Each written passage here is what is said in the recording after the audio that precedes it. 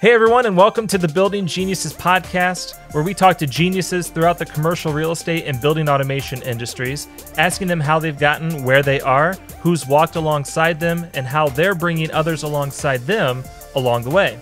Today is episode 12 and our final episode of season 1, and I am your host, Tim Vogel. Today we are speaking with Lucian Niemeyer of buildingcybersecurity.org. Lucian, welcome to the Building Geniuses podcast. Hey, Tim, it's a thrill to be on board with you, particularly on the 12th and final episode this season for your first season. I congratulate you on a fantastic run so far, hoping that we'll be able to leave your listeners with something to look forward to in season 2. But by the way, I do realize that a building genius is kind of counterintuitive that he'd be wearing a 1995 headset, but it does allow me to be able to talk to you more clearly. And I do have a side gig that might come up from time to time doing air traffic control at DCA here in Washington, D.C. So if you hear me cut out to do some vectoring, yeah, you know what it is. But anyway, it's a thrill, and I'm looking forward to a great discussion. Well, Lucian, it's so great to have you, and I absolutely want to hear more about your air traffic control ways and abilities. So tell us, and I also wanted to say this, thank you to you. You had mentioned you are the 12th disciple, so that's good. Yeah, that's how I'll remember you. The 12th. I did not say that. I would never equate myself with one of the 12 chosen. But yes, it's great to be on your final episode. Yeah, awesome. Okay, so tell us a little bit about what you spend a lot of your time doing these days, particularly around building cybersecurity. Yeah, it's a passion for me, and it's been an amazing journey. Since leaving federal government. I've spent most of my career in public service as an Air Force vet.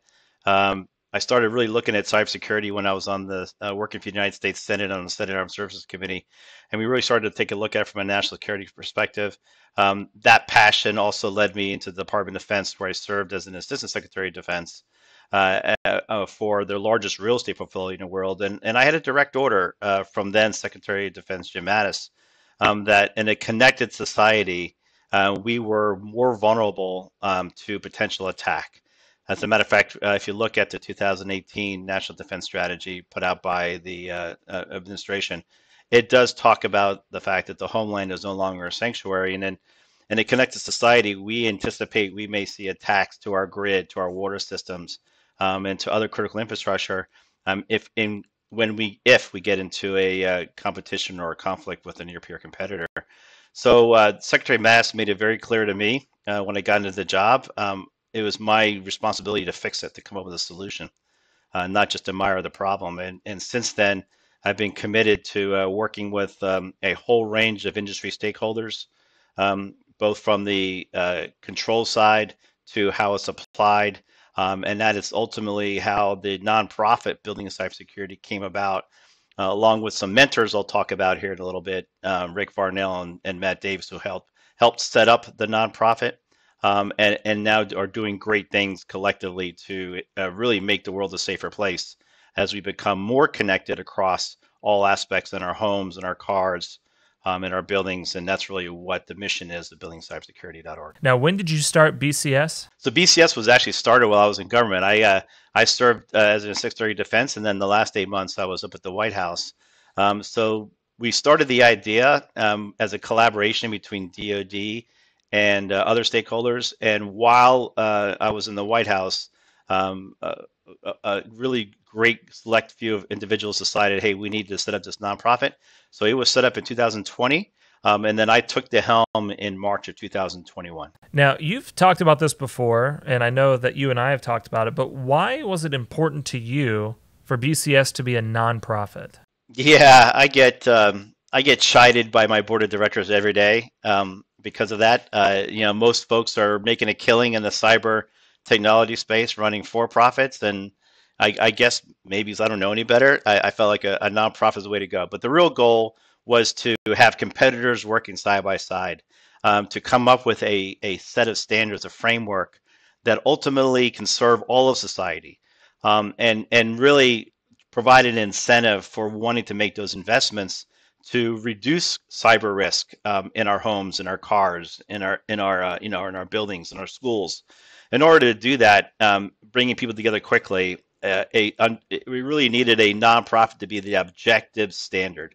So our goal is to maintain ourselves as a nonprofit and to be that global standard for which then other companies can see, hey, we support the BCS framework, we support the BCS certification process, but the process itself has to be able to grow as the cyber threat grows, and you really can't do that with a for-profit. You really need to have a independent, objective look, bringing in a whole range of stakeholders who can say, for the sake of the industry, this needs to be the standard. So that's really why we formed as a nonprofit and will most likely continue as one.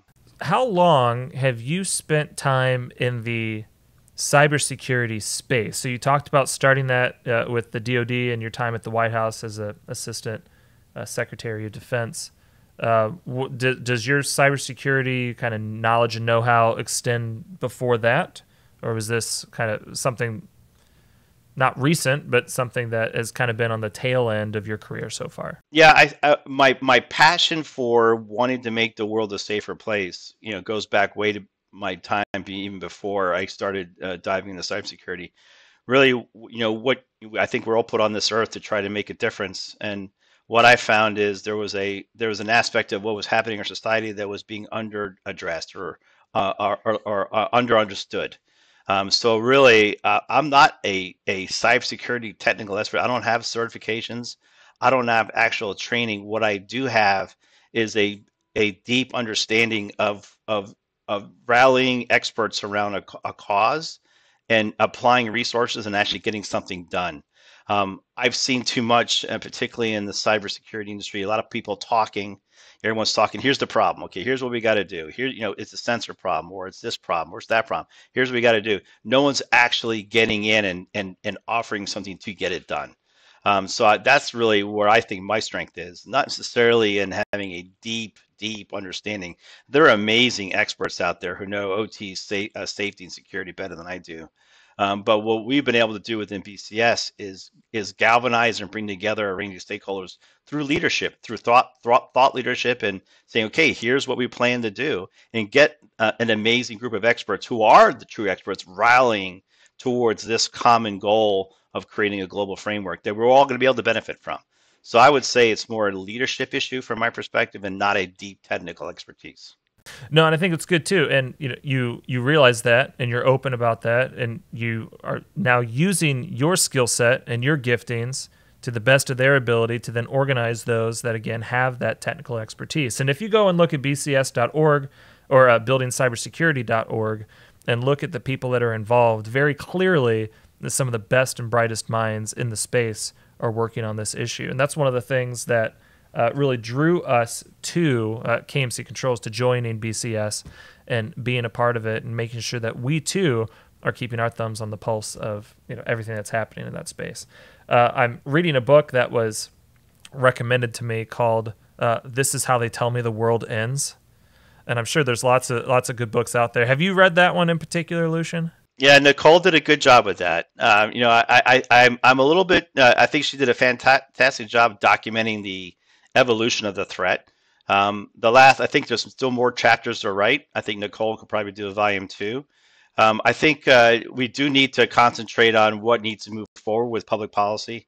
But she laid out very well how the threat has evolved in a very engaging way. So yes, I do also recommend the book. Well, and I think the thing that's really important about that is when we go and talk to customers and end users, so much of that is context that they don't inherently have, that they didn't, they weren't around or they weren't paying attention when those things were happening. And that's where I found it extremely helpful, because it then does lay out, what the problem is today. What are some other resources that you would recommend to better understand the threat now and what we need to do in the future? Is there anything that you would say, podcast listener, go and buy this book? Yeah, I mean, there's a lot of books out there that, and I don't want to reference too many. I don't want because there's too many. I would miss one and end up making someone not too happy. What I do though, every morning I'm up early. I'm scouring the news. I do have about 5 catchwords or that I just Google or scan every day. There is a lot of information that comes out daily on the evolution of the threat. I'm concerned about the current threats and what can we do to address the things that are happening today. Unfortunately, you can't get that. You can get the history in a book, but you can't Right. necessarily see where our framework in BCS needs to be going tomorrow. And that's really what I'm focused on, is making sure that we've got a credible framework that addresses the threat that exists today and what we see coming. My time in that security agency when I was in DoD and up at the United States Cyber Command made it clear to me that it's a constantly evolving threat. And that there are resources within CISA that I read every day. Their notices. I'm sorry, CISA for your listeners is the Cybersecurity Infrastructure Security Agency under the guise of the Department of Home Security. So I do more reading there to see what's coming out every day and where we as a nonprofit need to make sure our framework has that capability addressed, and so we can stay relevant. So yes, that's really what I focus on day to day for reading. And that's good. And I don't think there are, maybe there are, again, I'll admit to ignorance in a lot of these things also. Is there a list of resources that we know we can go to? I love this idea of, being active and present, looking for the real-time landscape, where I have really appreciated the context that I'm gleaning from the book I had mentioned. That is one thing that I think I could personally improve on, is making sure that I am staying as engaged, and it's not even just current events, but making sure I understand the landscape and all the data points that are coming at us real time, and then forming opinions and thoughts based on that. Yeah, I mean, I think there's a underutilized resource that's nationwide, and that is that I'm trying to remember the information sharing networks. It's called ISACs. So every sector or critical infrastructure has an ISAC associated with it, and this really was intended to be the mechanism for which federal agencies could take information about cyber threats and funnel it down to very specific verticals, 15 sectors of critical infrastructure, to be able to do that information sharing. So I think there does need to be a reinvigoration of that process. I know that's something that the team at CISA is looking at. How can we make that process more robust and more well known? So folks like yourself who would love to know exactly what's happening in your industry can turn to something daily or once a week and check to see what's coming out. So I would put a big plug in for these nationwide ISACs, but I also recognize that there's more that needs to be done so people understand that they're there and they're relevant, and they can ultimately help you out in addressing cyber risk for your company. So, Lucian, there is a huge network of people out there that are system integrators or value-added resellers, engineering firms that are putting in the infrastructure in our buildings all the time. And one of the things that we hear a lot is either customers or end users don't seem to care much about cybersecurity. There is this, I think, underlying it's never going to happen to me mentality. How do we, I guess that's twofold. One, how do we educate and empower the system integrators that are going out and deploying the infrastructure? And how do we educate in a way that doesn't seem like fear-based marketing tactics? All right, Tim, there's a reason why you're a fantastic interviewer, and that's about the core. You've just hit the core two issues I think we are struggling with as a nation and even around the world. So I had the same issue in Department of Defense. Within the first few months I was there, I had a brand new policy memo signed out by the Deputy Secretary of Defense, and go do this, go mitigate OT cyber risk. And I did a happy dance and saying, hey, I've got an order that says go invest in the things that I'm concerned about. And unfortunately, the mission owners, and I would equate them to the CEOs, looked at that and go, you know what? I've got other mission priorities I got to take care of. I'll get to that eventually. Which, look, I can't fault them. I mean, and particularly in the great country we live in, it's all about what a CEO could do to generate revenue, to enhance the brand, to meet shareholder or investor requirements, and mitigating risk is not necessarily in our DNA. We're out there taking on risk. We're out there assuming risk. And not only that, but when it comes to a remote risk like cybersecurity, what used to be remote, we have a way to transfer that risk, over to insurance. Like, I don't have to worry about it. I got an insurance company. So that is what we've grown up with. And look, we understand that. So one of the things about building cybersecurity.org, which is different, is we made a conscious decision that we had to overcome that paradigm where a CIO, a chief information officer, is begging the CFO for dollars and just not getting them because it's just, we're not in the risk mitigation business. So BCS believes, and we brought on, and one of our founding members is Aon, largest insurance broker in the world, and we wanted to tie our framework and certification into some type of benefit that could be received from insurance. This is not a new concept. When you and I buy a homeowner's policy, the first thing we do is we check that little block. Sometimes we may not check it honestly, but we check that block saying, hey, we have a home security system. Yeah, I've got a dog. All right, yes, I have a home security system. And you get a discount on your home insurance policy, right? And even now, car insurers are offering those of us who don't care about our privacy to have a chip installed in our car, and they can track our driving habits. And if it turns out we're a great driver, we get a discount on our car insurance. So there is a precedent for using or understanding client behavior or incentivizing client behavior in order to drive an outcome that reduces risk for an insurer. So we believe, and particularly as you see, Tim, what you and I are involved with, which is a risk transferring from IT. Look, it's a nuisance for us to have our laptop hacked into, or to lose financial data, or to have a privacy concern. But when you see what a cyber attacker can do to OT, they can actually cause property damage. I'm sorry, I keep using terms OT, operational technologies, the things we surround ourselves with, the thermostats, all the controls in a car, everything is OT. A smart TV is a series of operational technologies that are driven by a microchip. So, and all these smart technologies create a risk where a bad actor can ultimately cause property damage, or worse, a threat to life, safety, health. So that now becomes a much more compelling case for an insurer that, okay, I definitely want to incentivize my clients to reduce the risk to life, safety, health. That's kind of how we're seeing this work out. That if you create a good framework, solid, that's embraced by the insurance company and the verticals that will offer a return, that CISO or the CIO can now say, hey, in exchange for the money we're going to spend, we're going to get this benefit. We can make it back over time. So that's really the incentive I think is going to work, particularly in the commercial side. Another thing too is you've got new federal regulations coming into play. I think the recent proposed rulemaking by the Security and Exchange Commission for publicly traded companies to have to file what cyber governance they have, what cyber programs they have.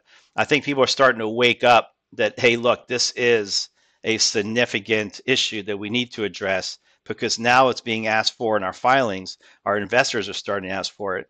And I do believe it's going to continue to grow when, as investors and shareholders start to understand how devastating a cyber attack can have to the value of an asset, particularly in a physical environment, what I call the built environment. How devastating a cyber attack can reduce value in a matter of hours. Whether it's an apartment building, a cyber attack to apartment, or a cyber attack to a Class A office building, how all of a sudden there's a loss of tenant trust. There's an understanding, the tenants actually business disruption in some cases. So we're starting to see a growing awareness. You're right. I don't want to scare people. I mean, I could give you stories that would definitely keep me up at night for the last 5 years. But I do believe we can offer a solution that says, okay, yes, if you invest in this, you should be compensated in some way by reducing your risk, and by those who are mainly in the risk transfer business. One of the things, I have a personal core tenet of mine. I was properly educated in marketing, and you learn all the different marketing techniques. And one of them that you learn about is fear-based marketing. And I never liked it, and I always told myself I was never going to be involved in fear-based marketing because I do not think fear is a proper motivator for anything. But I do like, and that's another reason that we like joining BCS, is that it is an incentive-driven model around cost reduction, risk reduction, but then also recognizing that we can, as private organizations, help shape and guide what the federal regulation is to make sure that it matches with reality, but then also is something that's actually feasible that we can do as individual companies. There's one other piece about BCS that I really like, and I learned after I met with you after we had joined, and that was the role of patriotism at least in terms of some of your motivation. Can you talk a little bit about that? I think well, it's not just me. It's unbelievable, Tim, the number of folks who have given thousands of hours of their own time. We're talking about folks getting up at 6 and 7 in the morning before they go to work and working on this framework. And week after week, I mean, and you ask them why, and because they feel like they're working on something that's they can leave to their kids and grandkids, that's actually truly, if implemented correctly, going to make the world a safer place. uh, and it's not a lot of times you can come across something like that, of giving your time, where there's truly a tangible outcome that's in mind, that's intended. And it's amazing how you can rally folks around that. So for me, I would say it's definitely a desire to want to leave something to my kids and grandkids, a safer world. I mean, look, they're going to be, surrounded by robots in 20 years from now. They're going to be immersed. They're going to be driving in an autonomous vehicle. They're going to be in buildings in their homes that we can't even imagine now. We have to engineer those future technologies with safety, human safety in mind, particularly from cyber threats. So I would say yes. I mean, obviously, I've given my life to public service. I consider myself a patriot. But I think it's also just the right thing to do. If you want to get involved with something that truly will make a difference, I mean, not a lot of opportunities like that pop up in your lifetime. And the goal here is when you got something where you can engineer safety into everything we're going to surround ourselves with in an increasingly digitized world, you got to latch on. And I'm just thrilled to have had so many other folks around us, to include you and the folks at KMC and others, say, hey, look, this is the right thing to do. We should have thought of this 20 years ago. We've got to get in front of this. And so it's been an amazing journey. Well, and it's that same sort of mentality that I look at KMC being an American-owned, American-run company. We manufacture everything in the United States. That's a core value that's just part of our organization. And it's really not even a matter of looking down at other companies that maybe don't prioritize U.S. manufacturing. I mean, we understand just as much as anyone the financial benefits of that. But there is this sense of patriotism and driving towards, the American dream, the freedom that we have and the way that we get to exercise that. And BCS is an organization that helps us maintain that and extend it for the next generation and the generation after that. How did you get to be the Assistant Secretary of Defense for Infrastructure? It was it's a great question. I get that all the time. It's like, who did you know, or what campaign did you work on? I really didn't work on anybody's campaign. I didn't really come at it politically. I had a reputation, and when I was 11 years of doing oversight on these particular programs for the Department of Defense, I had a reputation of being really tough. Sometimes tough to the point of people not liking how tough I was. But I also had a reputation of being really competent and prepared. I think what I learned at a very young age is you've got to develop a brand, not necessarily a reputation, but a brand of the thing of the character aspects that are associated with you. And you've got to maintain that brand. You can't do anything to in any way distinguish that brand. Same thing a company goes through in brand protection. I think each of us have a brand of attributes, good and bad, that we embrace to say, okay, this is me, this is who I am, and this is where I can contribute to society. I think that is what resonated as far as the reputation I had. And I'll be honest with you, I was filling of the assistant secretaries that the Secretary of Defense has. My particular portfolio, which is real estate, energy, and environmental programs, wasn't the most sought out portfolio in Department of Defense. So I also happened to get a little lucky that I had some background and expertise in DoD, real property, energy, and environmental programs that lended itself very easily to the role I assumed in Department of Defense. So how long, you mentioned being in the Air Force, and I'm grateful for that. Thank you. How long were you in the Air Force? So I did. I had a ROTC scholarship. I could not have gone to the University of Notre Dame without it. Thank you, Air Force. So they graced me with a scholarship, and I graced them in return for 16 years of active service, and then an additional 6 in the Air National Guard in Virginia at the 16-year point, which is a very rough time to make a decision to leave the Air Force that's when I was offered an opportunity to work in the United States Senate. I could not turn that down. So I ended up transitioning and completing and retiring as in the Virginia Air National Guard. Yeah, fantastic. Now, what did you do in the Air Force? Were you a pilot? Yeah, for about 6 months. Oh, okay. So luckily, yeah. So luckily, the Air Force determined after seeing me fly a T-37 that eventually I was going to kill myself and maybe kill somebody else. So they graciously offered me an opportunity to go do something else in the Air Force, which I appreciate. At the time, obviously, everybody wants to be, the next Top Gun, and of course, my ego thought I would be, but cooler heads prevailed, and I was able to transition over to the civil engineering career field. They are units called Prime Beef and Red Horse units in the Air Force, and we go around repairing and building airfields. So I'm an architect by degree, so I was able to work with engineers and craftsmen and build buildings and build airfields all around the world. It was really a great opportunity to lead and to learn and to really grow as an officer. And that's excellent. And then you learned a lot about infrastructure, obviously, and the needs of the space and the buildings. And sure did, absolutely, yes, along the way. Yep. So how does all of that then translate to your air traffic control that you do on the side, you say? Well, if somebody saw me walking through the airport with these headphones on, they're like, hey, wait a minute, we've got some 1099 work from you. Can you go ahead and take the midnight shift? So, but my son, 20-year-old son who's very tech savvy, teases me all the time that I'm wearing 1995 headphones, and I'm like, hey, they work and it's comfortable. So it's perfect. Good. All right. Well, at least you look the part. You talked about building a brand and having a reputation. Toughness, was that something that came natural? Do you think that was ego driven, or was that part of the brand that you were trying to develop? Oh, come on now. I'm an architect from Philadelphia, and I went to Notre Dame. That's like 3 pillars of arrogance in their respective fields. So I think it definitely was an understanding. I mean, I have a motto I live by that I loved even when I was a kid by an amazing guy, George Bernard Shaw, who says, that the reasonable man persists in adapting himself to the world. The unreasonable man persists in adapting the world to himself. Therefore, all progress lies with the unreasonable man.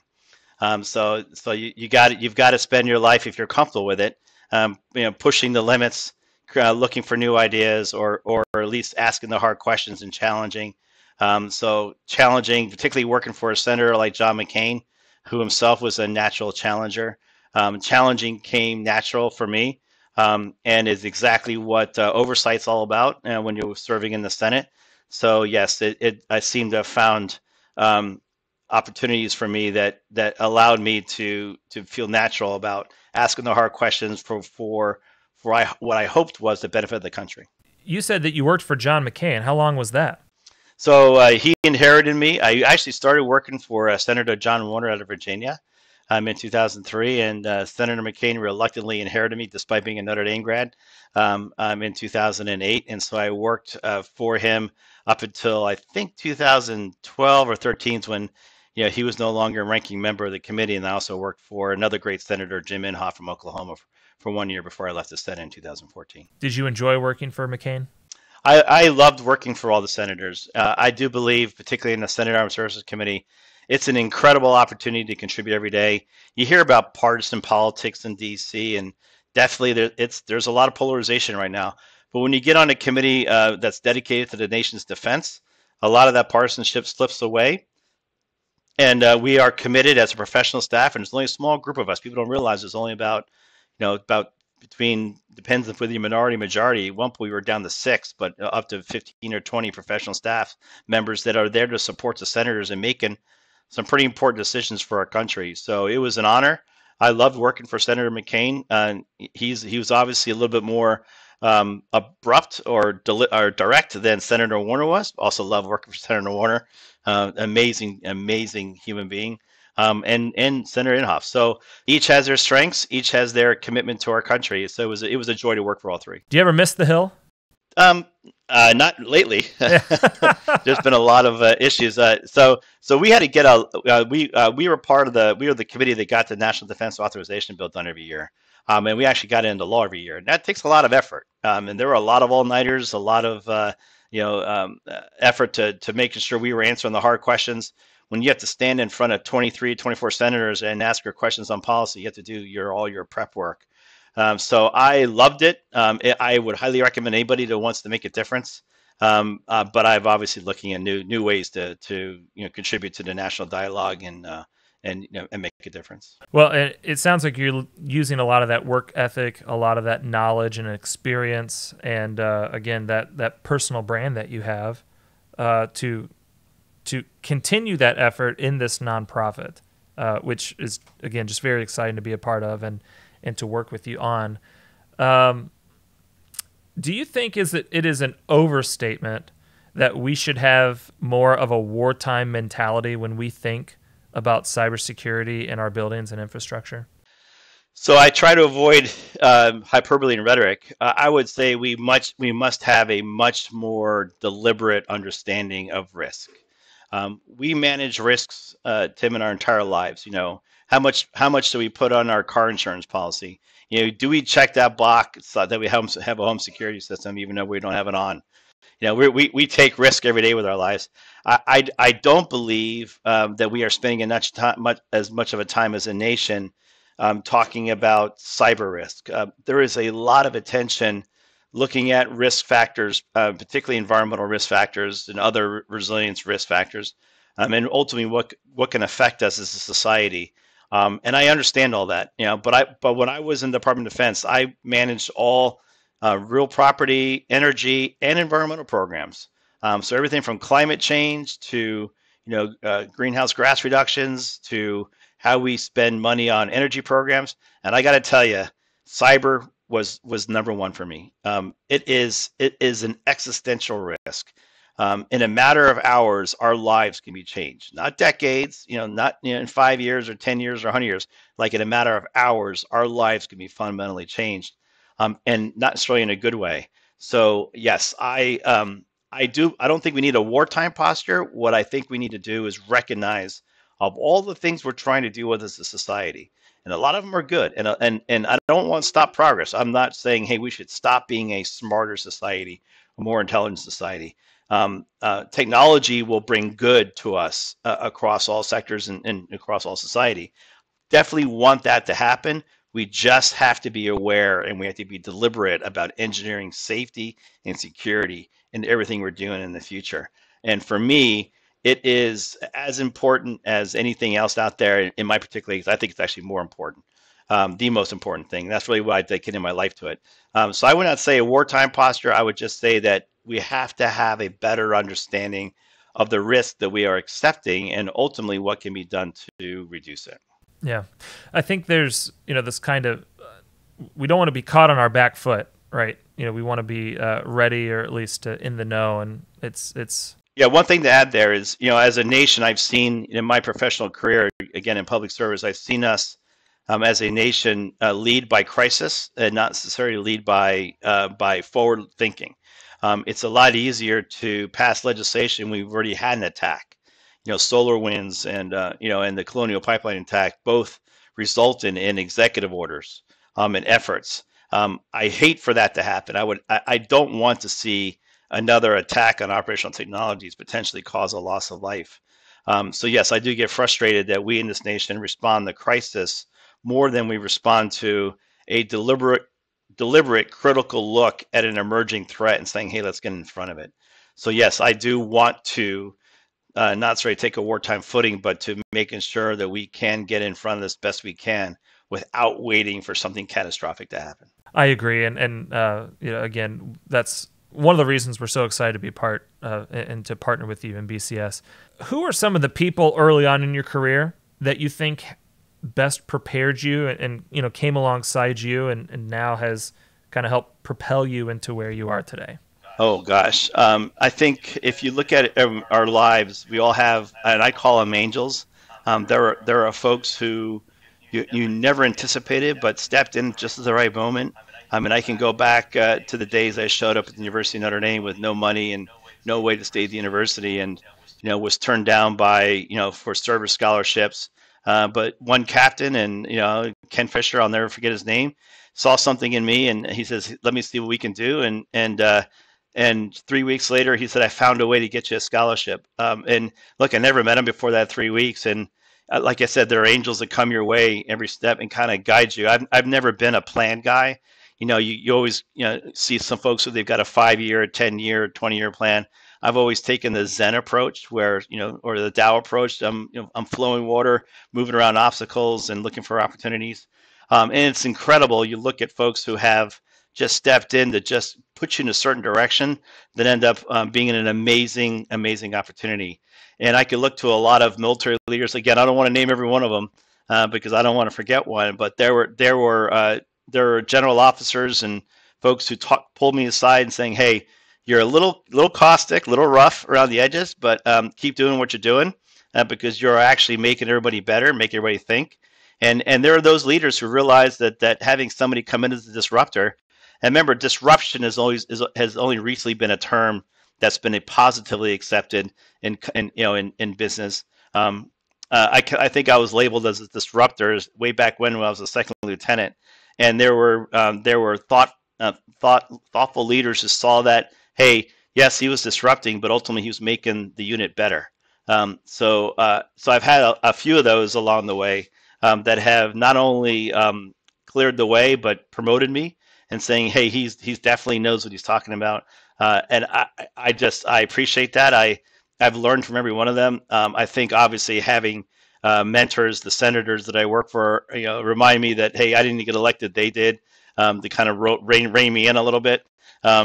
Has always been a very positive influence on me. And yes, so I would say it's pretty much just about every boss, from Secretary Jim Mattis to Senator John McCain, Senator John Warner, Jim Inhofe, all the way down to the leaders I had in the Air Force. I've been blessed with a series of mentors that have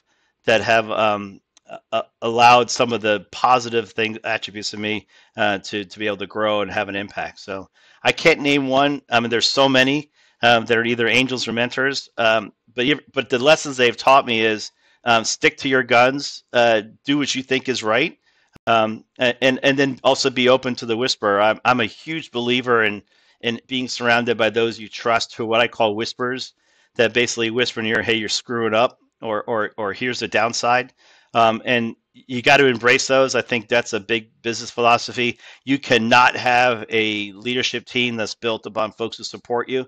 You've also got to have folks who are willing to speak up and say, hey, that's the wrong course, and here's why, and have the courage to do so. And you need to enable that. I think one of the things that I learned from my mentors is when you're in any organization, you ultimately have to work for them. I know it sounds good on paper, but it's what you have to do that as a leader, particularly in government. You have to walk in, here are my goals, and then have my senior staff tell me how we're going to achieve those goals, and then turn around and say, okay, how can I work for you to clear your way? So now you're, as a leader, you're clearing the obstacles that at your level you can to allow the folks underneath you to be successful. That is a very, very powerful concept that I learned from my mentors, that you ultimately have to work for the folks that are working for you in order to make them successful. Once they taste that success, then the sky's the limit. They're gonna just power through, and all you got to do at that point is hang on. It's like the chariot. Once you get the horses going, you're just guiding for dear life, and you're clearing the obstacles in front of them along the way.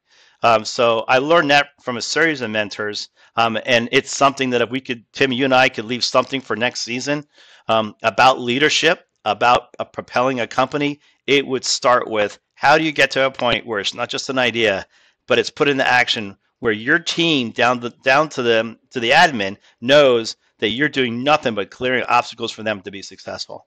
And I think that's what a boss really should do. Have that strategic vision, but then go to work making their team successful. So, Lucian, you've had mentors. Do you feel like you've been mentors to other people, that you've been able to pass some of those things on? Yeah, I hope. I mean, I do spend a lot of time on phone calls with folks who would just like to pick my brain. It's more of an informal process. I think, have that brand that I'm accessible, and I'm willing to give an opinion. I think that's probably, folks know that for me for decades. I am the first person that's willing to give an opinion. But for the most part, those opinions are valid, or at least they've got some gems of truth to them. So I do a lot of informal mentoring, and also spending time just trying to give folks career guidance, and whether it be young military officers or whether it be folks in the cyber industry or even college. I've been talking to a lot of college classes lately about what is the future look like and how you can make a difference. So I find every opportunity to try to get back. Why such a strong passion for making the world a safer place, being put on this earth to make it better and to give back to others? Where does that come from? I don't know. I mean, I guess we all have things where the good Lord has imparted into us as strengths in our soul, and you just got to recognize them, and to become natural for you. Look, one of the things I tell a lot of folks who are getting ready to transition to the military, you got to find your passion. You don't want to go look for a job. What is your passion? What is it that you would get up at 6 a.m. and work until midnight on? And you have to find that. Once you do, you're gonna have a happy life because you are working on something you want to work on. So I think it's a matter of finding something that that you can make a difference. The idea that we came up with in BCS about a certification process, I can't tell you how many folks that have been working on cybersecurity for 20 years and like, holy crap, why did we think of that? I mean, so sometimes it just happens to be a moment of clarity, and then you build upon that. So the underlying goal is to find something that comes natural to you, that you just feel like, yeah, everything in my being was intended towards this purpose, and then let it run from there. Well, Lucian, I think your approach to cybersecurity, your passion for it, for making things better, for making people safer, just like the attitude behind it and the strength. I think that's probably the best way to attack this problem. Like I said earlier, it's not fear. It's not it's not driven by kind of the self-serving nature of the IT vendor market, but it's this nonprofit spirit. And because of that, and because of your just this drive, I'm trying to think of like the word that really fits, and I can't quite think of it, but it's just, you set an example and you inspire to approach it in a certain way. And that's what I really appreciate. And that's why I think that you are a building genius, and it's absolutely right that we take such a serious topic that is very much a present problem and a future problem, and kind of capstone our podcast season on that, and hopefully inspire and encourage others to take a similar approach in their career, but as we address this problem. So thank you. Yeah, Tim, your your podcast I think is great. I'm not sure. I don't think anybody's ever called me a genius before. I think there's a lot of folks who are going to actually probably wince at that because that's just more arrogance. Hey, I've been called a genius, but I do believe that some of the focus that you're bringing together on the podcast of those who are looking to make the built environment, and that's kind of what I think it's not just buildings, it's infrastructure, it's everything. The built environment better. It could be your smart TV, because as you know, there are the same set of controls. I think what you're doing by bringing together thought leaders who are addressing this problem from different angles is absolutely essential. I think there does need to be a second season. I'm looking forward to it. To see who else you can bring on. But the goal is to drive the discussion forward. And look, I welcome if people don't think we're on the right track. As you know, we went through a series of critiques of our framework where we asked folks to get on a call and beat us up, tell us how bad we are. So I think we've got to take those types of steps to ensure that what we put forth for society is credible, will have an effect, and will meet our intended goal, which is safety in engineering, safety in design, safety in commissioning, and safety in the operations of a building. Again, we have a performance framework. It's going to be consistent, not just a checklist, but you have to maintain it over every day. That's really what we need to address the cyber threat. Well, let's do it. We're partners with you. I'm excited about the future. I'm ready to see that start to roll out and become scalable, and to help you do that. So thanks for your time today, Lucian, and best of luck. We'll talk again very soon, I know. Yeah, I appreciate it, Tim. I'm excited for a second season. I'm hoping it's not quite somebody getting shot in the very last scene, but yeah, looking forward to see what you come up with. Hopefully, folks will maintain their interest, and you can have a second season of exciting and inspiring thought leaders. I think you have the way you interview is fantastic. So I'm really hoping to hear more of your podcast. Awesome. Thank you so much. All right. Well, that wraps this episode and this season of the Building Geniuses podcast, a production of KMC Controls. If you've enjoyed this conversation, we encourage you to subscribe and share. And if there's anyone that you'd like to see on this podcast next season, or hopefully maybe even season 3, tag them in the comments below, and or reach out to us and we'll tag them in the comments. And as always, we appreciate you listening. Until next time, learn something new, teach someone something, and build your inner genius.